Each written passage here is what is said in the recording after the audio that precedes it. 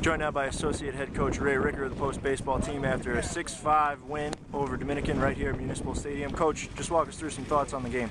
Yeah, no, it was great. We were winning the whole game, and then we, unfortunately, we gave the lead back.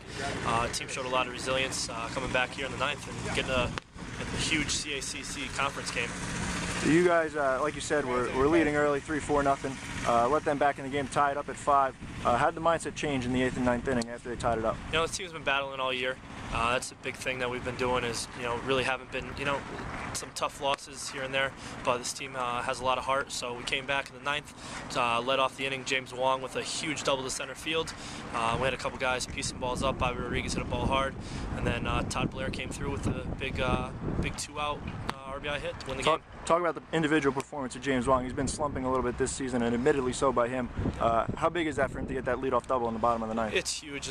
Big confidence boost for James. He's a guy who we look to lead our offense. Very speedy guy. So getting him on, usually when he gets on, he scores and does a lot of good things for the ball club. So hopefully he keeps coming on, and hopefully this turns the season around for him. And Todd Blair hot late with the game-winning hit, a single to center off the wall. Yeah. Talk about his hit there. Yeah, Todd's been coming on as well as late to the Dowling game. He had a big 5-for-5 game. His confidence is going in. That's the biggest thing with Todd is his confidence is getting there, and he's one of the best players in the conference when he gets it going. And then on the mound, a great start from Kevin Collinge, and then Carr came in out of the bullpen for his 2nd win in college. Yeah. Talk about their performances. Yeah, Collinge been doing what he's done. He's been going in late in the ball games, and that's what we needed, and give our bullpen a little bit of rest. Taylor came in. He's been throwing well as late as a freshman, so we're expecting big things out of him. So hopefully he continues to keep the ball, keep it going. And then Southern Connecticut up on deck tomorrow. They're right on the cusp of the top 25 last week, waiting for this week's national poll. What can we expect to see from Southern Connecticut Post tomorrow? They're a great ball club. We went to the College World Series. They were top 10 in the country to start the year out.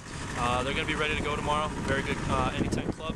We got sophomore right-handed Steve Kilman on the bump tomorrow, so hopefully he can give us a good start.